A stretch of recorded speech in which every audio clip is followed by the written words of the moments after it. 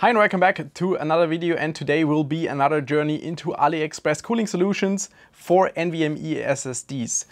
We have an update because previously we were using a Gen 4 NVMe SSD, while today we are going to use this crucial T700 which I bought. It's the first Gen 5 SSD which I ever used, and this also has slightly higher power consumption than the previous Gen 4 SSD.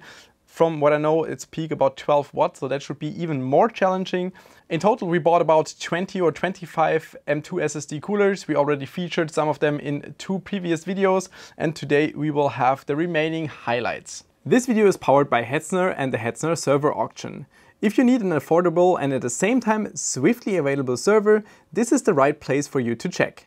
Using the filters on the left, you can easily select the server according to your needs. For example, with location in Falkenstein, Germany, AMD CPU, and for example, minimum 32 GB of memory. This example shows a Ryzen 7 1700X server for only €35 per month, and there is no setup fee. The traffic as usual is unlimited, and the server auction once again shows Hetzner's focus on a responsible business with focus on resources to use the hardware as long as possible. Find out more in the link below. We are starting with the so-called natural cooling disc. I'm not quite sure what's so natural about this cooler. Seems to be made fully out of aluminium, 2 pieces mainly, a small connector on the side, which should be for the cable connection for the fan. The fan, I'm not sure how much this will actually help because it looks extremely small. So we will see if this helps or if this maybe doesn't do anything. Before we start to add the cooler, first of all, there is the SSD sitting without any heatsink.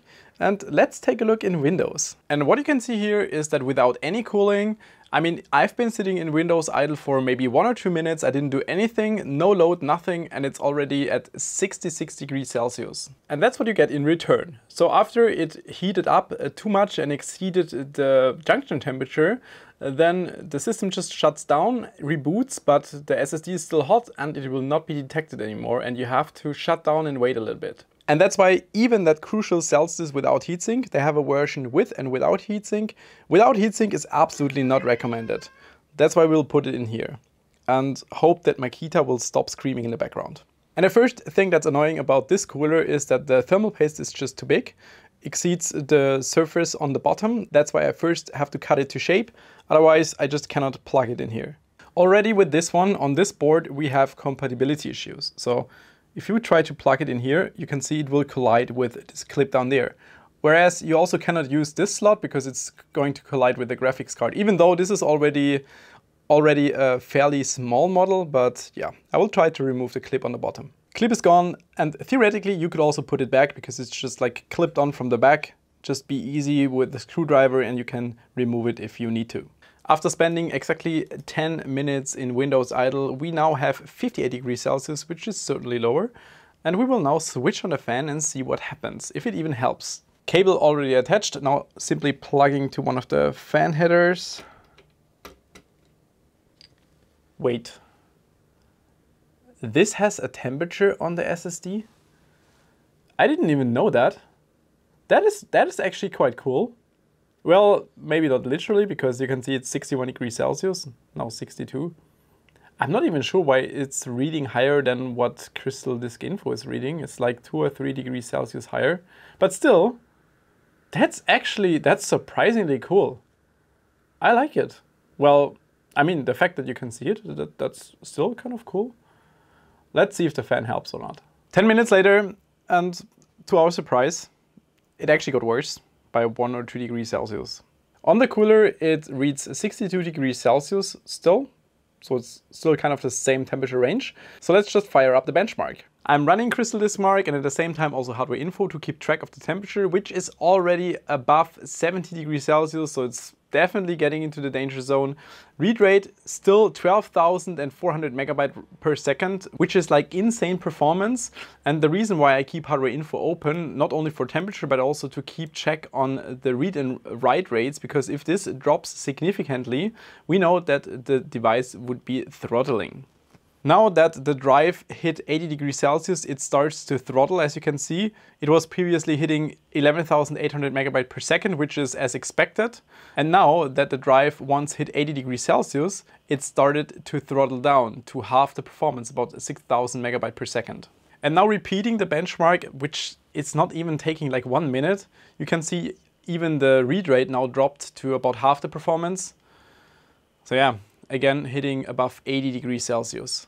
The cooler reads 70 degrees Celsius, which is certainly hot. The good thing about this is that even though this is still throttling, it's not cooling well enough, but because of the higher mass compared to like not running a cooler at all, which we did previously, it's still fine to throttle down, because without any heatsink it would just shut down because it cannot keep up with the heat. With this it can throttle down to a certain degree and still run, but you lose like half of the performance.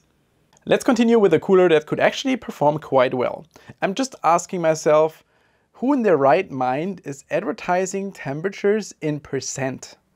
That doesn't make any kind of sense, like just no. Quite a significant amount of mass, surface area. We have a bigger fan than the previous cooler and also 2 heat pipes on the side. So that actually looks quite promising. I'm going to plug this cooler with the SSD and then wait in idle to see what kind of temperatures we have after 10 minutes. And after the 10 minutes in idle, we see about 47 degrees Celsius without the fan running. That's why I'm just going to plug the fan and we will wait another 10 minutes. And one thing I can straight highlight is that I cannot hear the fan at all. I can see it spinning, but it's extremely quiet. In this case, at least the fan is helping a little bit. We are now between 46 and 47, so it's helping like maybe 1 or 2 degrees Celsius, but at least it didn't get warmer. After about 2 minutes of load, we still maintain the speed of about 12,000 megabytes per second, but we are getting close to the 80 degrees Celsius mark, already at 75 right now. Not even 5 minutes of load were possible. We already hit the 81 degrees Celsius mark, which led to a throttling of the drive to again about 5,000 to 6,000 megabytes per second. So yeah, not even 5 minutes possible. Now that the Graugear cooler also failed, I honestly don't have hope in this one. But I mean, who came up with this design? I'm not sure. It seems to be kind of interesting. Maybe just 2 fans are better than 1. That could be one argument you could have. It's just overall interesting. Comes with a SATA power plug for those 2 tiny fans. And obviously the mounting is special again, AliExpress style. Just 2 rubber bands. My estimate is, I mean, that's for sure made to fail. After 10 minutes in idle, we see 63 degrees Celsius, which is almost the same as without any heatsink. Oh, that's great. You can see I plugged power. Nothing is spinning. Perfect. Maybe I have to inspect this connector. Not sure if they just glued together something wrong. Inside I found this normal 3-pin fan connector.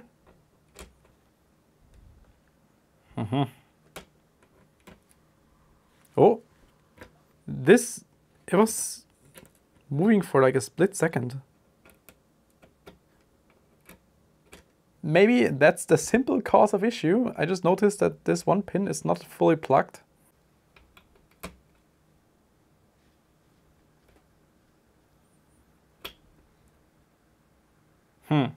I'm still struggling to get the fan to run. Meanwhile, the SSD is not chilling at 67 degrees Celsius. I'm simply at this point just cutting open whatever they are doing here.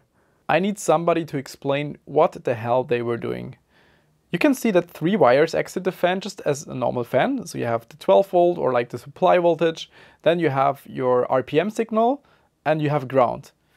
They just connected 12 volts to the fan speed signal. Why the hell? I removed the signal cable and just put the 12 volt and whatever ground back in. So let's see. That was a successful product. Great work to whoever assembled that. And of course, there are not even markings on the fans. We cannot even figure out what kind of usual supply voltage they were rated for. So that was just a product for the bin.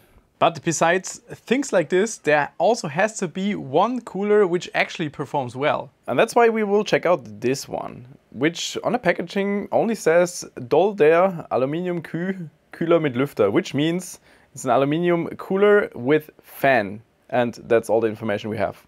But this one comes with a pretty big sized fan. Not sure about the surface area though, but at least airflow wise, that should be significantly better than the previous solutions.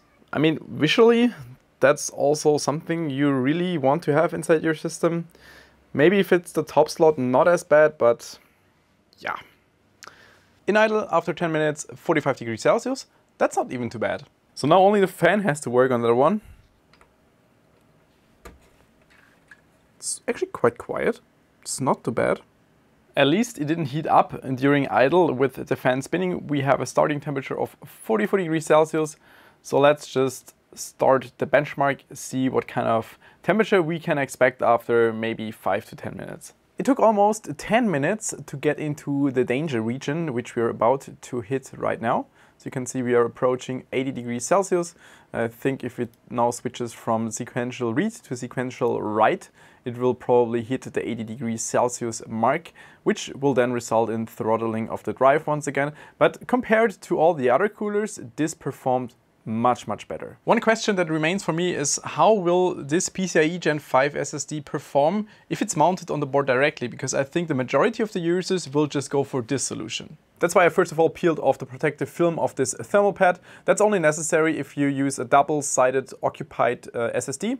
So if it's smaller capacity, cheaper SSDs, a lot of them, they don't have components on the back side, so they often just don't even touch this surface. In that case, you don't have to peel it off, because it long term is better if you don't peel it off, because then there will be no dust if you ever want to use it. So if you use it like that, that's fine, and now we will put on the cooler.